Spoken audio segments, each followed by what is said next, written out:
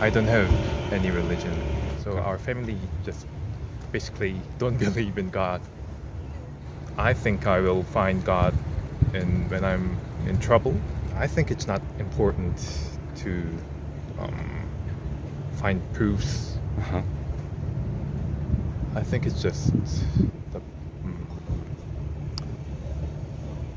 the issue of mind. If the God exists, I think He wants the love. But I thought of like more warm functions, like good functions of religions. I can say that we are sinners, but I don't think that very seriously. Well, hello, today I'm on the grounds of the campus of the Hanyang University, and I'm here actually in one of their famous amphitheaters. Beautiful, again, university. Just spoke to a young man. Seems like there's a bit of a theme. I think the more I speak to Korean students, the more of a theme emerges, and that is they believe a religion is only for sort of self-help. There's not really a spiritual component.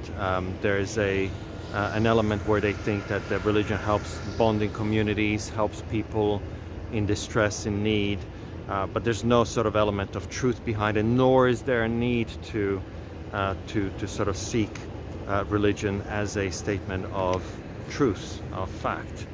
And so there also seems to be this influence of someone that I've heard being mentioned a couple of times now, some Yuval Harari, and some of his books, which have claimed, which a lot of the students have read, which has claimed that religions are sort of a product of evolutionary human development to bond communities together, and that's about all religions are, nothing more, nothing less than that. And so it seems like there seems to be a theme here that if I'm maybe looking into a little bit more, I can help maybe address more directly in the future. But yeah, a good conversation, pleasant young man.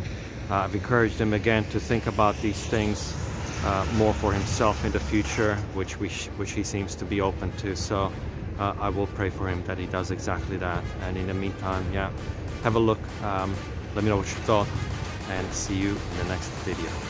Bye.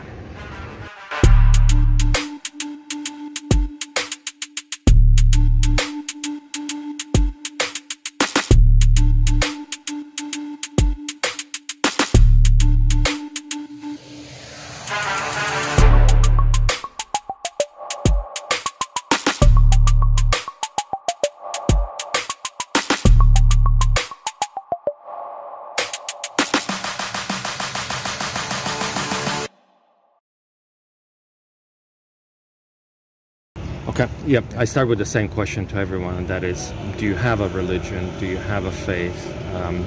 What is it? I don't have any religion. No religion, no faith. Is that ever changed for you? Would you, like earlier when you were younger, were you going to like a church or a temple? No, I never had a religion in my Never? life. Okay. Yeah. Even your parents and your family, were they ever religious, and did they kind of offer to you to join them? My mom recently believed in what do they call, not Catholic, the Protestant, or yeah, I think it's but a Christian view. Okay. Did she ever try to sort of explain why she believed, why she joined to you? Yeah, because she became too hard to live her life. Okay. It became a bit harsh to her. I see. So like about 4 years ago, yeah, she started to believe in Christian, but nowadays she doesn't go to church that much. Okay. Yeah. So our family just basically don't believe in God. Understand. And you would say you don't believe, my first question was about religion, but I guess sometimes people would say, I don't have religion, but I believe that there could be a God, like they would call themselves spiritual. Well, how would you say? Do you think that there is a God, or there's a possibility of a God? Sometimes I find for God, but I think I don't believe in God because I didn't actually think deeply in the topic about God or religion. I just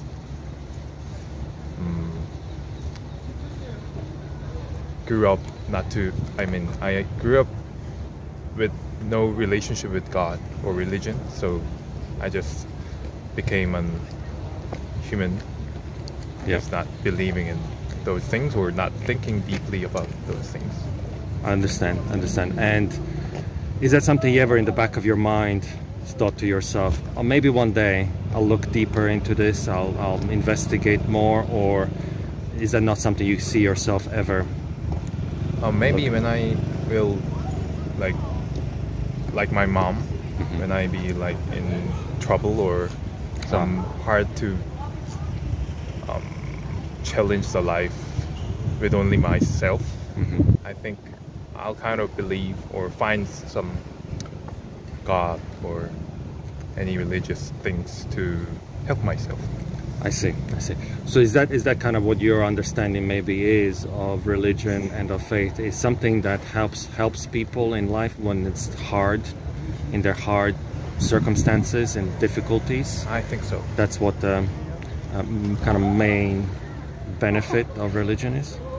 No, I think the main benefit is like bounding people and like grouping people in believing something, just same thing, okay. And participate or share their like thoughts easily.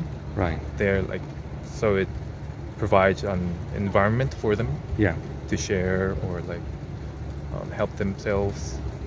But I think that's the main benefit of the religion or believing in God. Yeah. But in my opinion, I think I will find God when I'm in trouble. Right. That's because I think I don't like to share my life very much with other people. Not yet. Yeah. Yeah, I think that's the reason. Got it. Okay. Here's like, for example, one scenario, right? Let's say you do, later in your life, you do encounter trouble and you start saying, oh, you want to turn to God. But then God, if God could speak and he would tell you, where were you all along? You just come to me when you need me, when you come to me when you're in trouble. Just imagine a relationship. I don't know if you have maybe a girlfriend or something like that, right? And if you come to her only when you're in trouble, like only when you need something, then she would feel, oh, he's using me for his benefit. That would be a difficult relationship, wouldn't it? Yeah, I think so. But as I said, I didn't think deeply. In my life, so maybe sometimes when I get more interested. How about from a more of like intellectual perspective? And I know you said that you haven't looked at it too much deeply, right? But I'm just sort of wondering, would you have a difficulty believing in God from a I need some sort of a proof, I need some sort of evidence, or that is not your problem necessarily, that is not what you need? Yeah, I think it's not important to find proofs. I think it's just the issue of mind and beliefs about more like not rational things, but the like more emotional things. So I don't really care about the proofs or the intellectual aspect of it. I understand. I understand. And what do you think, if you could ask God, or if we could ask God, right, what does he want from us? If you could guess, right, what God wants from his people, what God wants from them, what would you think that is? And I'm talking maybe, you know, I guess the kind of God I'm thinking in this sense is more kind of, I don't know if you have at least some idea of a Christian God. Yeah. Christian God, like not in Hinduism. Yeah, I understand. There's many gods, right? I'm talking about a single, Yeah. you know, God, the Almighty. What would he want from his people? Love to like everybody. Uh-huh. I think we should love each other and respect each other. Mm-hmm. If the God exists, I Mm-hmm. think he wants the love. So love for one another, yeah, love to each other, as you say, yeah, Like globally, globally, yeah, humanism. yeah, I don't know, like love everyone. yeah, yeah. The, And do you think he would want us to have a relationship with him as well? With him, as in speak to him and pray to him and be obedient to him? Like, because I understand the part about God would want us to be good to one another. yeah. That's more, I would call it kind of horizontal, right? Horizontal relationships, Yes. human being to human being relationships. Do you think he wants us to have a good relationship with him as well? I'm not sure.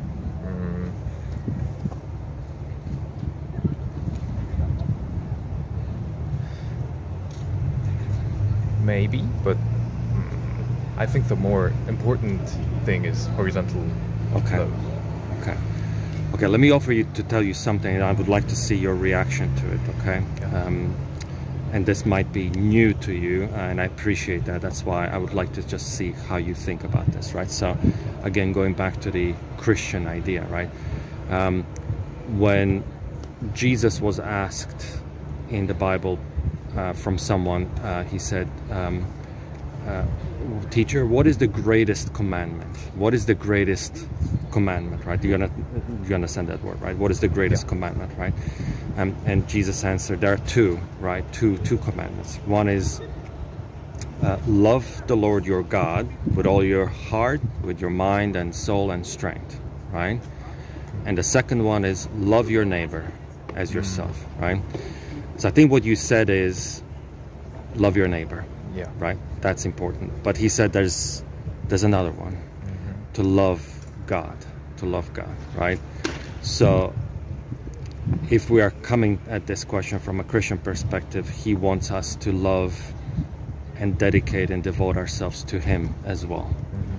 Is that a surprise? Is that a surprise to you, or is that unexpected, or?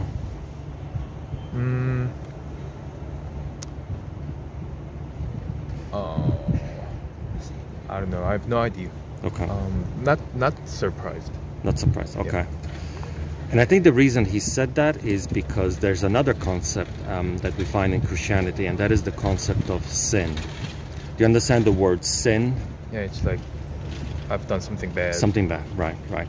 And the idea is that when you do bad, it separates you from God, right? The idea, I believe, is that God hates sin. He loves people, but he hates when they do things that hurt one another, and also that separate, that basically they do things that he told them not to do. Like the examples of sin would be stealing, lying, doing, for example, looking, let's say if I'm married and I'm looking at another woman with lust, that would be like adultery, and other things like that, and not respecting your parents. Those are called sin, and the idea is that that separates us from God, because God does not tolerate any sin. Does that idea of sin, does that make sense to you? Do you think that is a real thing? Do you think that the idea of a sin is something that you would agree with is bad, or is that something just for those who are religious? They would say that that's bad. I don't understand by like the real thing. So, for example, do you think sin Yeah. is something that God could charge you with, right? Is that like an offense to God, real one? Okay, okay. Just like in the law, right? In the law, Mm. you could speed. If you drive your car faster than a speeding Yeah. limit, you get charged, right? You say, well, you've crossed the speed limit. Here's a ticket, and now you have to Okay. pay for it. And so in the spiritual sense, sin is something that can be charged against you, right? Even if the law doesn't do anything, like you could lie to your mom, you could lie to your girlfriend. Law is not going to do anything about this, but God might say, well, you have lied, and that is an offense. I've never been scared of like those sins. Right.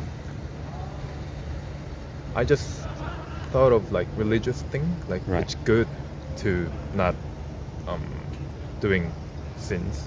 Right. I never thought of like the aspect of charge Yeah. or punishment. Yes. And that's interesting that you said. That's why I was asking the question whether you thought about it in the same way, because I spoke about what separates us from God, and again in the Christian perspective, that sin is so serious, it means that people go to hell. You understand the concept of heaven and hell? Yeah, yeah. So the idea is that sinners, people who sin, they go to hell. It is so serious.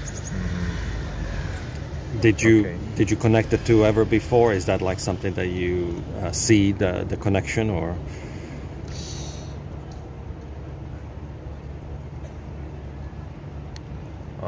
But I thought of like more warm functions, like Love and yeah, those yeah, good functions of religions. right. But I've never thought of those like Those other yeah. more like Yeah. Human-based kind of human connections, right? Connections between humans and or community and love and restrict one's behavior. yeah. Those kind of things I've never thought of. Right. It's interesting. Are you put off by that? Are you saying, oh, you don't like those things about religion, or there's something you might need to think more about? Yeah, I think I'm not following those things, and yeah, I think it's not bad, but like Right. more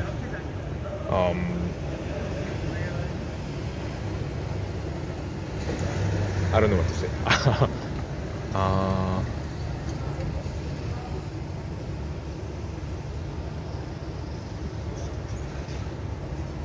It's like more scary impressions. So I think I don't like those. You don't like those things, yeah. Yeah. I understand. It's not a pleasant thing, right? It's not a pleasant thing. But certainly from a Christian perspective, they are serious, right? They are serious things, and not just in Christianity. I mean, if you look at any religion, the idea of a sin, in Islam and even in Hinduism, the idea is that these are serious things that separate us from God, and that we will incur some sort of a punishment or a payment because we have not listened to the one who created us, right? Now, maybe I'm kind of wrapping it up, just kind of a couple of other questions if you're okay. If that is the case, and would you agree that that makes most of us sinners? Like I would say, I have lied in the past. I've lied, right? I have stolen things. I've done things with my eyes I shouldn't do, and with my hands the things that I shouldn't do. That makes us all sinners.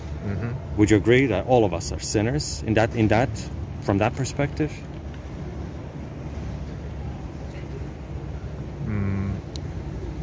Maybe we can be, but I don't know the seriousness of sin. Right. I don't follow the concept Right. like the other Christians or believers. Correct. So, Yeah. I can say that we are sinners, but I don't think that very seriously.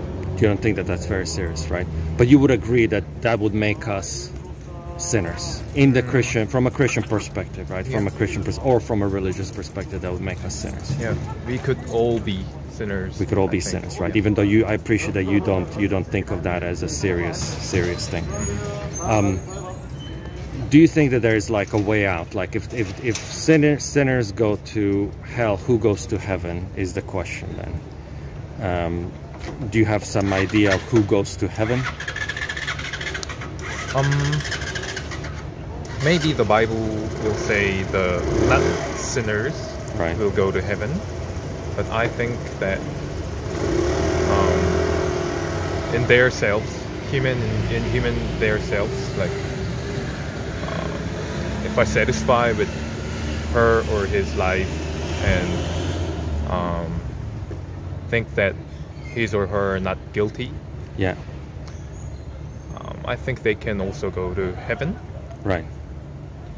But basically, I don't believe the heaven or hell. Right. So that's kind of tricky. Question. Yeah. What would it make you believe, right? So that's another question I'd like to ask students. What would change your mind?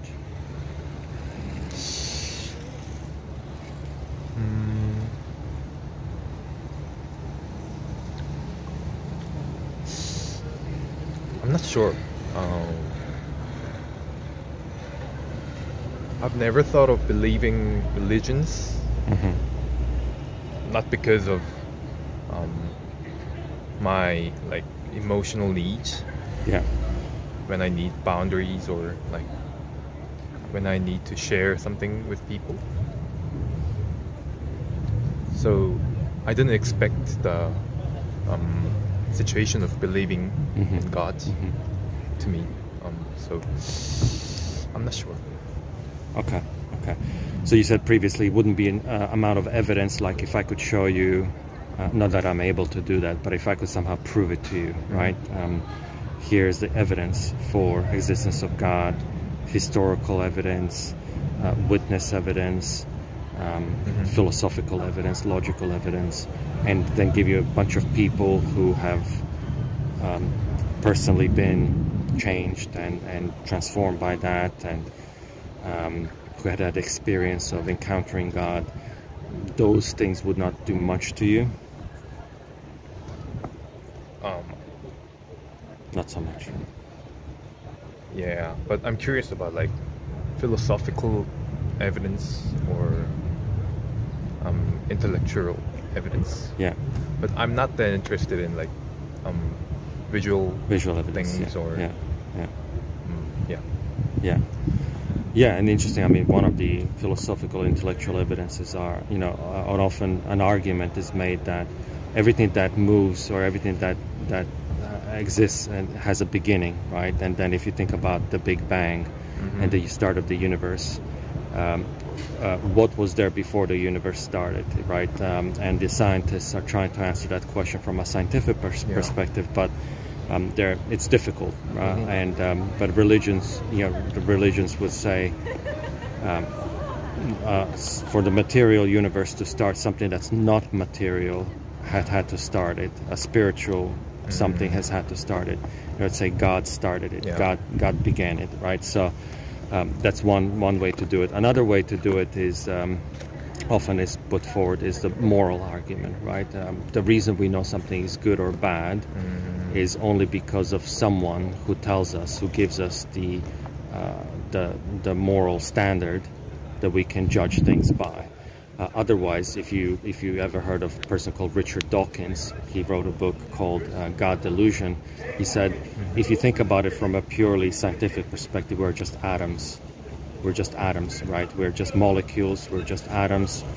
What does it matter if I or you kill me now, right? All you will be doing, you will just rearrange my molecules and my atoms, and I'll go back into the earth. Right? And what's the problem with that, right? It's just atoms and molecules. Why is that a bad thing? What makes something bad, right? The only reason something is bad is that if someone says it's bad, right? And historically, right, people feel in their heart that that is bad, but they cannot explain why.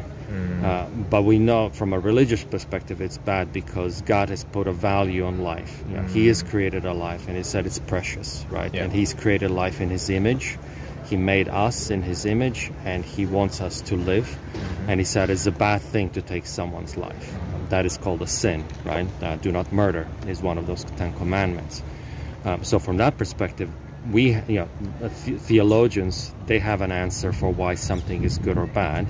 Scientists have no answer. Science just observes.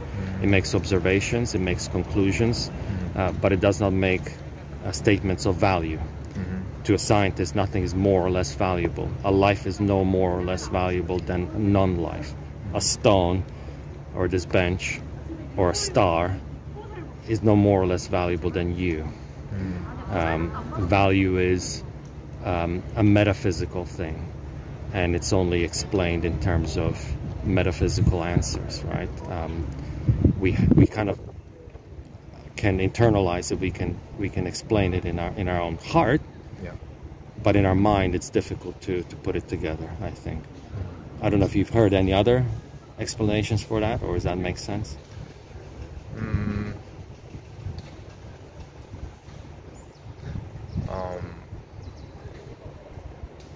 I've read the book of Yuval Harari. Okay. So he said the religion came out because people found the need of community. Yeah. Is it Sapiens? The book is called Sapiens? Yeah, I think so. Okay. Yeah. So those I believe the birth of religion in that perspective, or like I think that people evolved to not to harm each other because it helps more to thrive and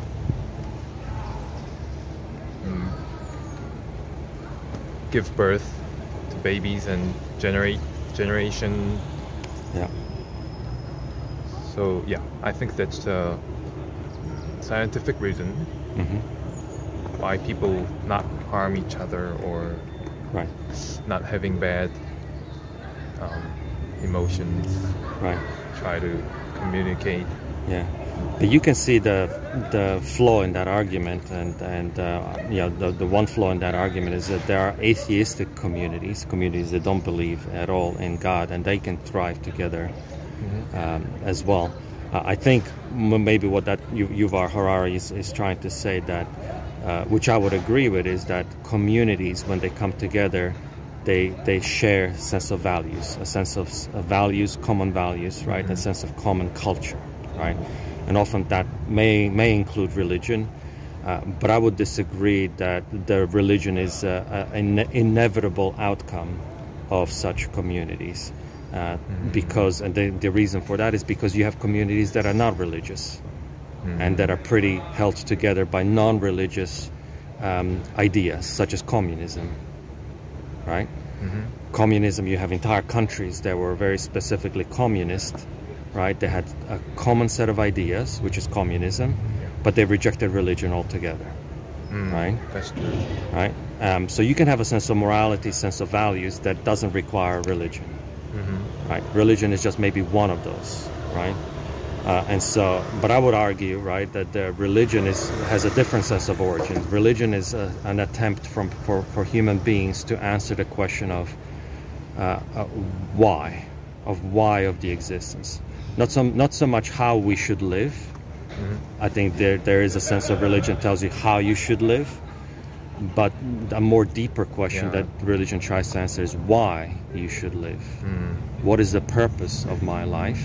And also what happens after I die, right?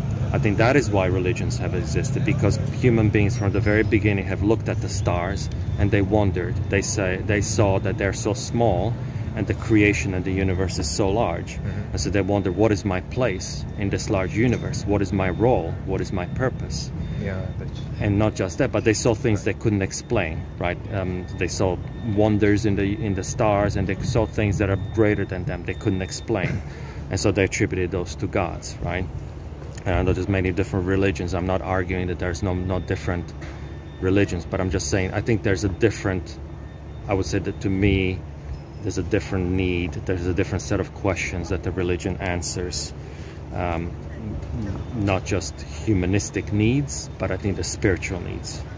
Right? I think we are not just body and mind, but we're body, mind, and soul, or spirit, right? I think that third element of our existence is what religion is seeking to address. We have a hole in our heart that I think only can be fit and fulfilled by a spiritual fulfillment. Would be my suggestion here. Does that make sense at all? Or I know it's something maybe for you to think about as well. I agree with the reason why we should find the reason why we are living, or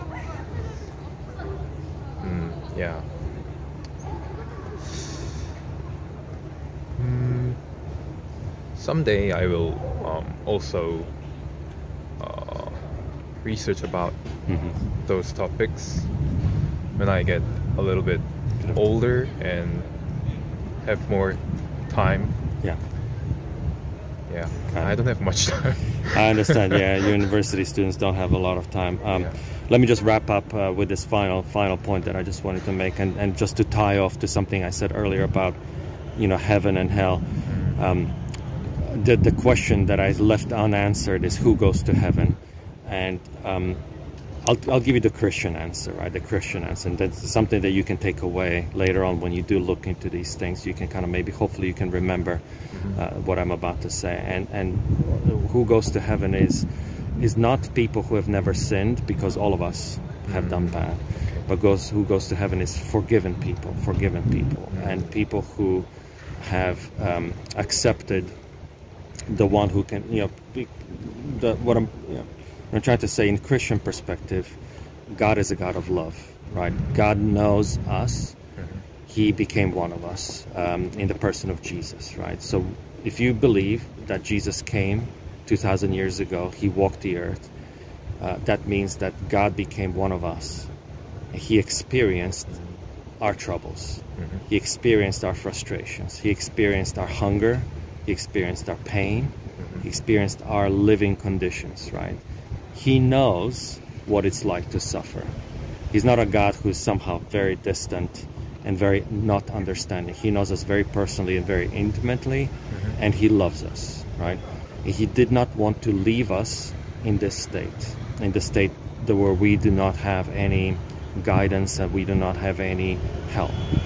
And so, in order to save us from punishment of our sins, he sent his son, Jesus, to die on the cross, right? An analogy here, going back to that analogy of speeding ticket. Let's say you did speed, you got a ticket, right? You go to court, and the judge demands, I don't know, 100,000 won from you to pay for the ticket, right? And you say, I don't have the money, I'm sorry. Well, judge would say, look, so you got to pay. Doesn't matter what else you've done correctly, how much money you've given to charity, what other good things you've done. The payment is payment. 100,000 won is the payment. Now imagine that I walk into the courtroom, I open up my wallet, and I pay. Judge would say, okay, thank you. Payment has been made. You are free to go. That is what the Christian analogy is. God himself steps in to pay for the sins. Jesus Christ, he died on the cross to pay for the sins, the punishment that we deserve. He paid for it himself, so that we become forgiven people, we become people who are clean, and in God's eyes we have no more sin, right? That is the Christian, what's called the Christian good news, right? So the sin part is the bad news, and it's true of everyone, but in Christian worldview, God has paid for the sins, and so completely purchases a salvation for us. And all he requires from us is not to go to church, not to read Bible or pray or anything. He just requires us to trust him, just to trust him fully for what he has done already, right? I'll leave you with that thought, just something that made a huge difference in my life way back when, many years ago. Okay. And I think it's this good news is for a lot of people should be hearing more of the good news of religion, not just how religion can help them in a day-to-day life, but how they can be right with God, in a relationship with Him. And until we trust Him, we will be always His enemies. His enemies because we continue to sin against Him. That's the good news. And thank you for listening to me, and thank you for your thoughts, which were very honest and very well articulated. You speak very good English, so I really appreciate your thoughts and your time as well, which I've probably taken much more than you thought I would be. So it's okay. Yeah. Thank you so much again. Thank you. I really appreciate your time.